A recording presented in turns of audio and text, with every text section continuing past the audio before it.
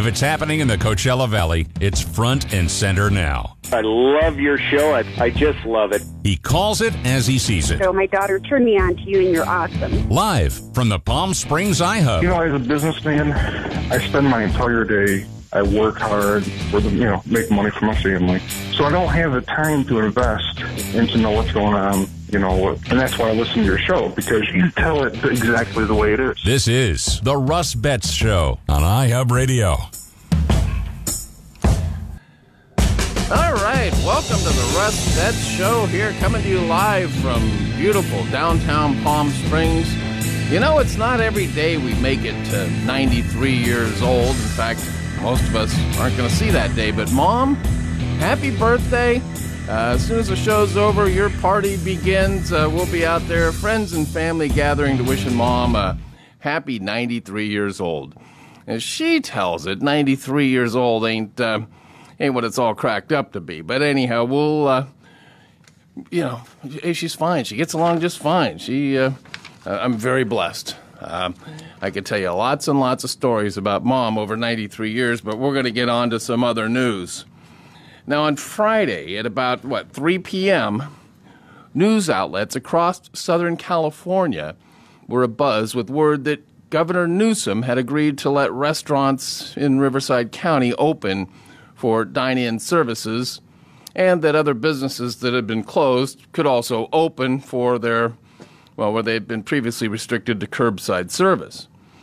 And it was an explosion on this story. I mean, bam, the governor says restaurants can open, and small shops can open, and businesses can open, and every news story out there was about that here in the Southern California region. We had supervisors making press releases, as they should. They worked really, really hard to get the governor to allow Riverside County to open, to get his ear and make sure that happened, that it could be done safely. And I'm sure all of the supervisors, Riverside County supervisors, had some sort of announcement. And I saw the statement of District 2 Supervisor Karen Spiegel and 4th District Supervisor and Board Chair Manny Perez, both heralding it as a good day. And there must have been a dozen council members also putting out statements that I saw. And while it seemed a bit redundant, I decided, well, heck, I'm going to post something myself. Maybe there's somebody that hasn't seen it. And, for those of you new to the show, I do this show to keep you informed, but my day job is as a council member in the city of Desert Hot Springs. So, sometimes I feel obligated to let people know, hey, here's what's going on, which is what I did on Friday. So my contribution to the commotion was simply to share one of the news articles and, add into the copy, and this applies to our city too. I mean, it's big news when restaurants that are hanging on by a financial thread after months of being closed can finally reopen. Or when a shopkeeper who's been sitting there and watching all the big box stores get all the business is finally told, you know what, you can let people into your store again, you can start selling. I mean, that's big news. And, of course, there's some that are not happy with the opening. You can see the danger of this virus, and some think it's best just to keep things shut down longer. And then the flip side of that is there's a whole lot of death that comes with the poverty that's going to ensue if this goes on much longer. So anyhow, when you see how quickly a virus like this can strike, I certainly can't fault anybody who takes the position we need to be careful. But the governor's orders don't say, just flip on your open sign and throw open your doors. That's not what he said. And I'm guessing everybody knows this.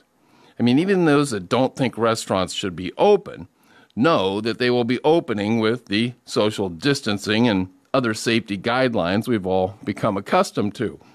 Does anybody think that's not going to happen? I mean, you would have to be galactically brain dead to think Governor Newsom would tell Riverside County restaurants and retail businesses, yeah, just go ahead, just open your doors, no protocols needed, everybody open up. I mean, everybody gets that's not the case. Well, not everybody. So like I mentioned, I posted this, and in response to my post informing anyone that had not yet heard that restaurants and stores can open, I got a text. And I'm going to paraphrase, but it basically went like this.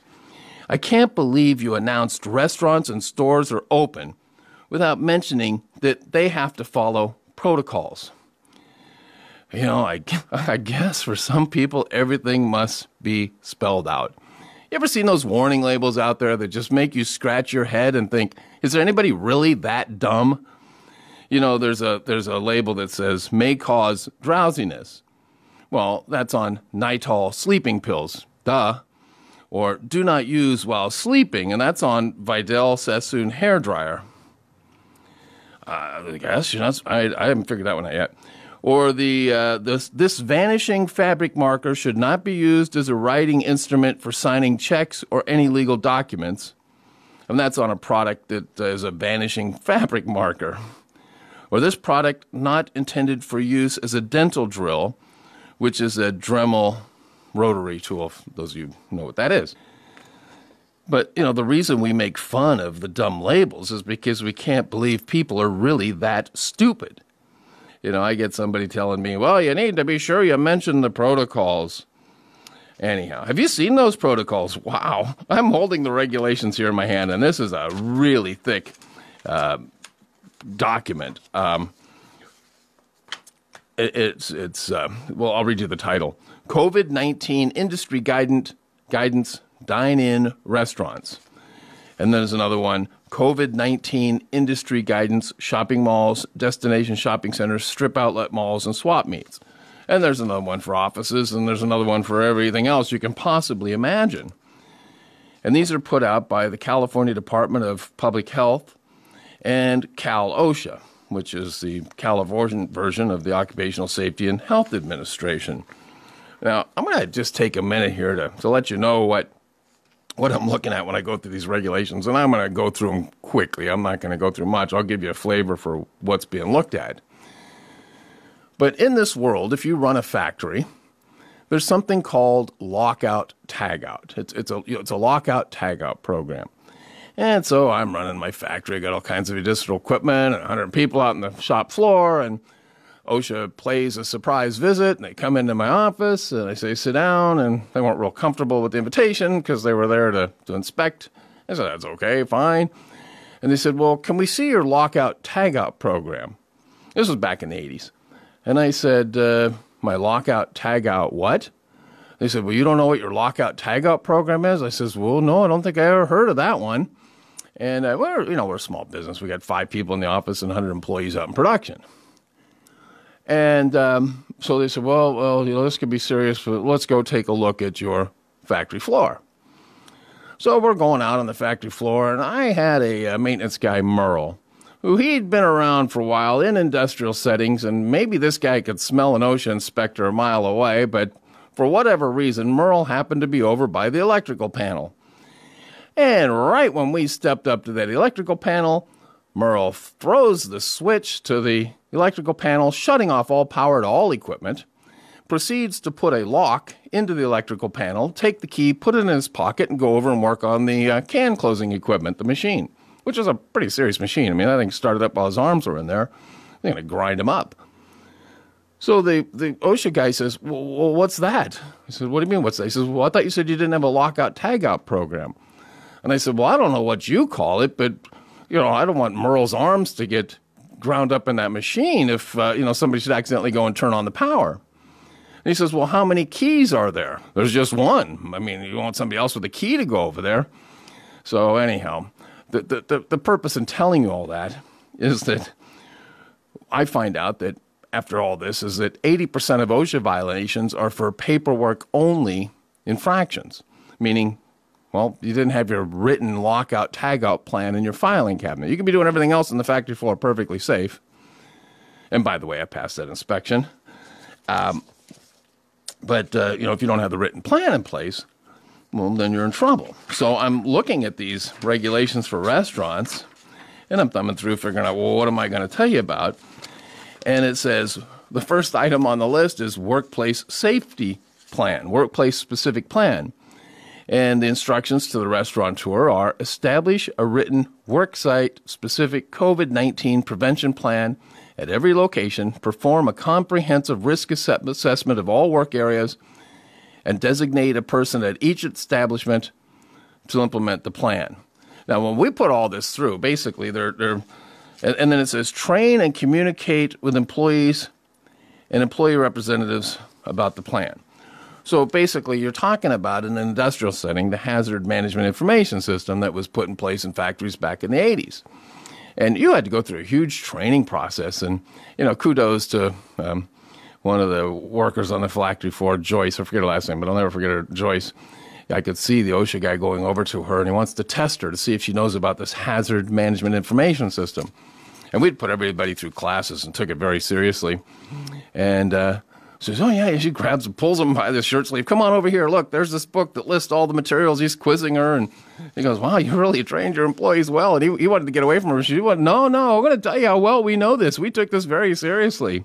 And he went and asked a couple other people, and they all passed. So anyhow, we passed with flying colors. Well, I'm familiar with all that. I don't know how many restaurants are familiar with putting in a written plan like this, but this has got Cal OSHA's name on it. And it sure looks like something OSHA would require, because that's who required it of me. And so now you got a bunch of restaurants out there. It's not just a matter of flipping the open sign. They got a whole bunch of work to do. And in addition to putting in a written plan, which, I'm just imagining an OSHA inspector or somebody from the California Department of Public Health comes out and says, hi, show me your written COVID plan. Maybe some restaurant owner going, my written what? Well, let me see. Well, this could be serious. Let's go take a look around your restaurant. And going and taking a look around the restaurant, you find out that, well, they've met every guideline in the plan because they went through the rest of this manual and item by item put it in place. But they're probably not realizing that 80% of all violations are paperwork-only violations at OSHA, and thus they're going to get a fine because they won't be able to pull out of a filing cabinet. So restaurant owners, if you're listening, this isn't easy stuff. Okay, you've got some work to do. Now, I know a restaurant in our city who they took note, and in fact, they wanted to let everybody know that they wanted to open. I mean, they've been closed. They want to open. But they wrote a note to all of their customers, letting them know, hello, friends and family, sorry for the late update. We're working all afternoon to get everything ready to start tomorrow. I'm glad to inform you we'll be opening to dine starting this morning. This is something new to us, and we're encouraging everyone dining to take these orders seriously, and we'll give you instructions when you get here. And basically, what they're saying is, we just read through all these OSHA regulations, and we're working like heck to get all this put in place. This is something we've never seen before. And this is now part of regular operation. Okay, this is Russ Betts on iHub Radio. Lots more ahead. We'll be back.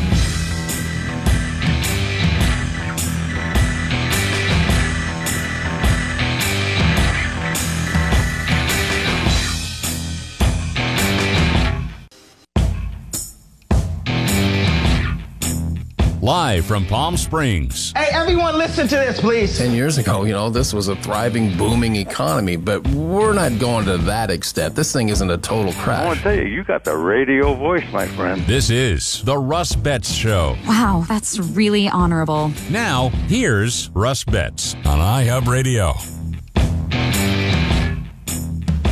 Okay, I don't want to give you the impression that I get irritated by every call or text that I get from constituents. Actually, they're all very helpful. I love them. I'm going to go over a couple of those during the show just to give you a taste of what a council member's faces, when they hear from the public.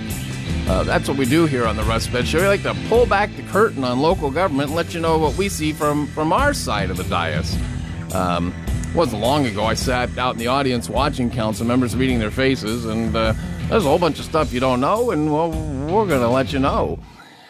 Anyhow, so we're talking about, brings me to all this, is we're talking about a text I got over the weekend by somebody who was upset that I posted a news story that was all over the world. Everybody had that story. I mean, you couldn't do a Google search without finding it in every single listing and that came up. And I posted it, reposted it, and said, hey, by the way, in case you didn't know, this applies to our city also. And I got taken to task because I didn't include in the post all the Cal OSHA protocols. And I go, sometimes you get these calls and, you try and be nice to people. And I don't want you to think this is the norm. I mean, look, as council members, you get calls that are hostile. That's our nature of our system of government. I mean, thank you, Ben Franklin, for being so tough on King George and setting in a system in place where we always take elected officials to task. That's an important part of the job, and it is to be expected. But once in a while, very rarely, you'll get something that borders on galactically stupid when somebody sits there and tells you, hi, by the way, what everybody else knows. Oh, you didn't mention in your post that there's these rules from Cal OSHA and from the California Department of Public Health. All right, so, how much more do you want me to bore you with all these regulations? And so anyhow, I'm just, restaurateurs, it's obvious they're not just going to throw open their doors. And so we're looking at this thing, at these guidelines by Cal OSHA and Department of Public Health for the state. And here's the main part. Adhere to these guidelines. Failure to do so may cause operations to be temporarily closed or limited. So basically, what you have is restaurateurs are out there going, wow, I can't believe it. It's been so long, our business, even though we've had pickup, our business is 20% of what we were looking at before, if that. We lost thousands of dollars on inventory we had to throw out because, you got food here, you can't return it, and if nobody's here eating it, people just don't realize how much of an impact this has been on restaurants. And if any of them survive, it'll be a miracle. By the way, if you got a local restaurant that's open for dining, and you are comfortable going and dining in, follow all these protocols, pay attention to what they're telling you to do, bear with them, but by all means, go support them. It's a really important time to go support your local restaurants. And if you're not comfortable going in and dining in, they're all doing takeout, and they'll be more than happy to have your business. I've done it a few times, and it's really nice. It's better to dine in. It's a much nicer experience. Anyhow, but know that they're going to be under threat of being closed again. They're going to be following these guidelines, and some of this is going to be onerous. But, it gets into the importance of frequent hand washing, face coverings, provide a temperature. Here's one. Provide temperature and or symptom screenings for all workers. So that means when a worker comes into the workplace, you have to have a separate place set up to do this. And then there's a protocol for the person who's doing the screening to make sure that they maintain a proper distance and how they're supposed to do that. Here's one that just baffles me. Encourage workers who are sick to stay at home. In this environment, you talk about galactically, if somebody shows up for work sick and you haven't, if you as an employer have not communicated to an employee, if you're sick, don't come in. If you heard, people a little nervous. I mean, I know there's employers out there that failed to adequately inform their employees, if you're sick, don't come into work. And, now you talk about galactically stupid. That would be it, all right? But I know there's employers out there that have had a worker come in that was sick, and it resulted in entire departments or entire businesses having to say, wow, everybody stay home, 14 days of quarantine. Because the message wasn't, well, anyhow, Cal OSHA has taken the time to put that in here to make sure anybody that doesn't get that one puts in encourage workers who are sick to stay home. And what else? Must have signage so the customers understand what's going on. And then they have cleaning and disinfecting protocols. You can get all this online if you want to go look it up. Just go search COVID-19 industry guidance Cal OSHA, and that'll all come up. It's a big, long list. I'm telling you, it's 12 pages. 11 pages. 8, 9, 10, yeah. And 12 pages and it's all almost, it's all single-spaced, bullet-pointed. It's a lot. It's a lot to get a business back open. I'm not going to go into any more of this. It's just too long a list, but I will let you know it's not just for the restaurants. There's a whole nother one for shopping malls, offices, strip mall outlets, and it all covers about the same thing. All right, we're going to get on to some other subjects. There's more to talk about. We're going to get you some updates on the city budgets around the Coachella Valley. Not all of them, but a couple of them. And with an update on Palm Springs. Wow, is Palm Springs lucky to have David Reddy as their city manager. I'm going to tell you, I watched that meeting and I was way impressed. All right, we'll get you those details in just a bit. This is Russ Betts on iHub Radio. Glad to have you with us here. And we continue.